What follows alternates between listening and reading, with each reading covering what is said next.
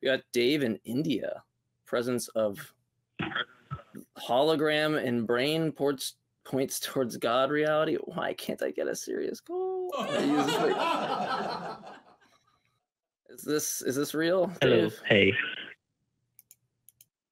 Yes. Was afraid so. Okay, go ahead. So my first question is, would you consent to the point that there is a hologram in your brain? Without evidence. Probably not. But if it turns out you meant like hologram means like neurons or axons, then I'd be like, you got me. That term usage. But yeah, I think the concept that you're going with, no. I would say that the neurons are producing the hologram. Oh, man. Yeah, but... Yes, we can visualize things in our brain. Some of us can. I have a really hard time doing it. So what? Yeah, how does this point towards God reality, whatever that is? Yeah, let me give you a picture. Let me give you a complete description of my experience. Is that fine? Sure. Oh, wait, is this a personal experience? Yeah, because I was going to say, if it's personal, I don't care. I really don't. It's not going to do anything for me. It's necessarily first person to you. It's a fact. It's a scientific fact. What is your personal experience? Personal experience. No, it's not a fact. Your interpretation of the fact. It's an experience that led me to a fact. Okay, just what's the fact? Here's what I'm saying. Imagine a valley, and there's a bridge connecting on top of it. Can't understand what you said. Interhemispheric fissure.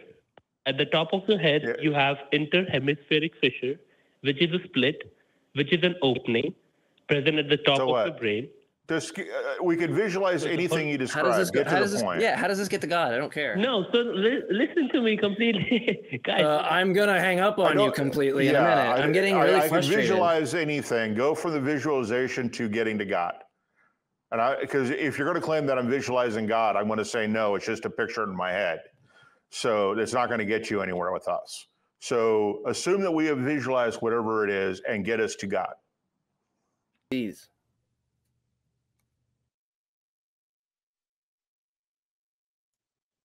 Is he still there?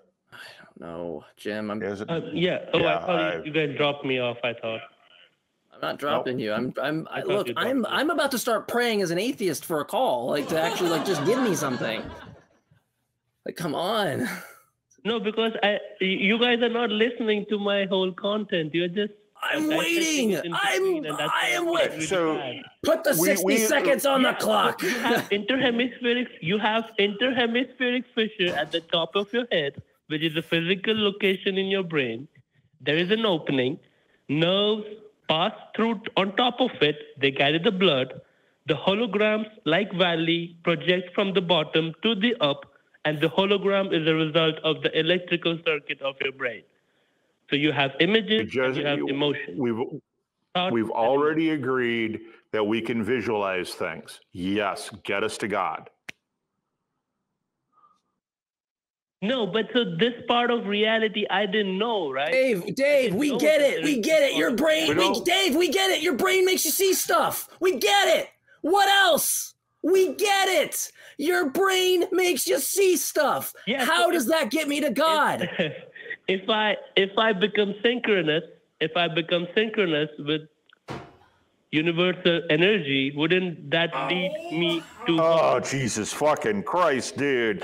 Universal what? I swear it's all my spiritualist friends calling me back for like not being an atheist now. They're just trying to get back at me. It's just getting in sync with the universal energy. Right. You can't be serious right now. Like, what does that mean? I'll give you 15 seconds to tell me what that means. I predict you won't be able to tell me what it even means. If you're playing a game, would you prefer your inner dialogue to be curse words, or would you prefer it to be something saintly? I have no idea what you're fucking even getting to. Oh my God. Dave, I'm going to give you one more chance, man. Just one more chance. Bridge the gap from me seeing stuff with my brain, and like, you know, there's a necessary relation between like this neural state and the tree that I see. And so I see the tree, and then there's whatever you think hologram stuff going on. Great. We granted all the toys are for you to play with. How does that follow to God? To a mind that exists alone, that creates the entire world. How does that follow?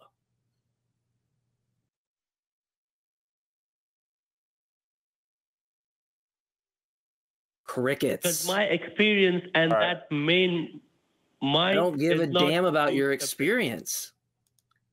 Right. See, the problem with your experience is that I'm a part of you then God, you then have to demonstrate how you came to a supernatural conclusion from any experience you had.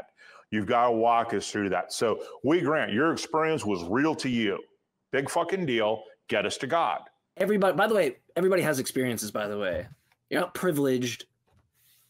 It's not like, oh, I had an experience and it was a God thing, so I don't actually have to do the work to show you. Because it's an experience, I get the experience card, I get off free, I don't have to explain anything. That'd be awesome. I would just say, oh, I experienced naturalism, so naturalism is true. Wow, that was so easy. I should do that from now on, instead of actually caring about my beliefs and defending my beliefs, updating my beliefs when I have a more defensible belief, which is a good thing, by the way. You are being a coward. You're not even willing to talk about your belief.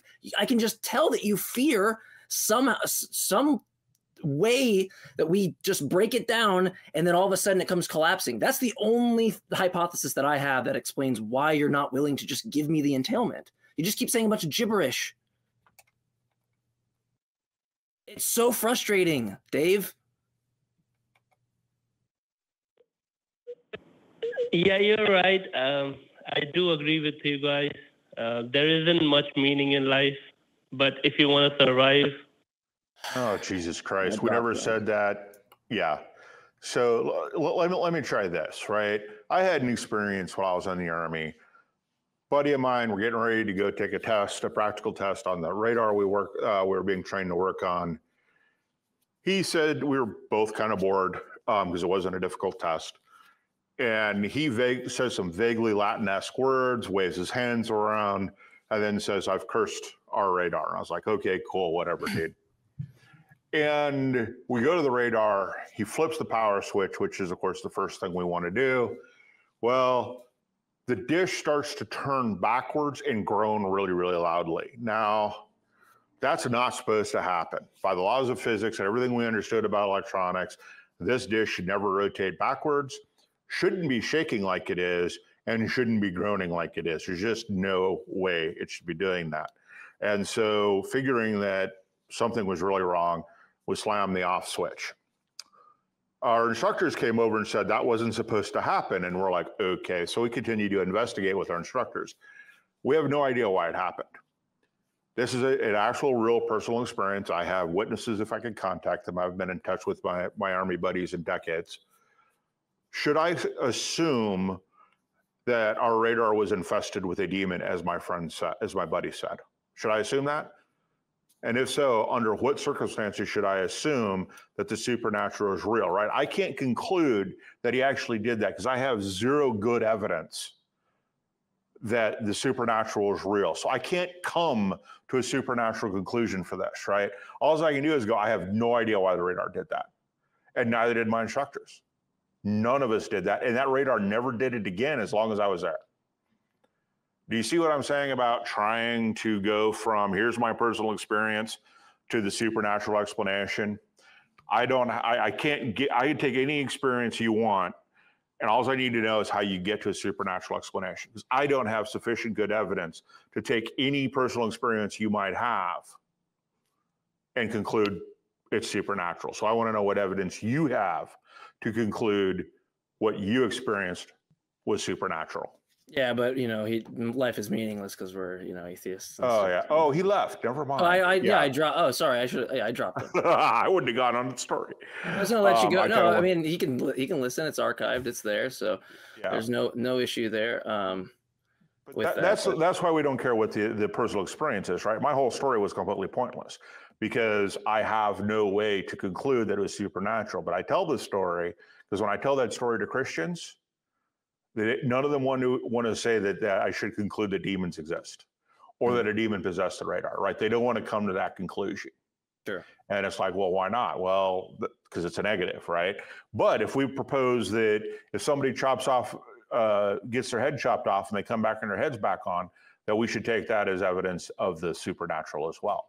And it's like, no.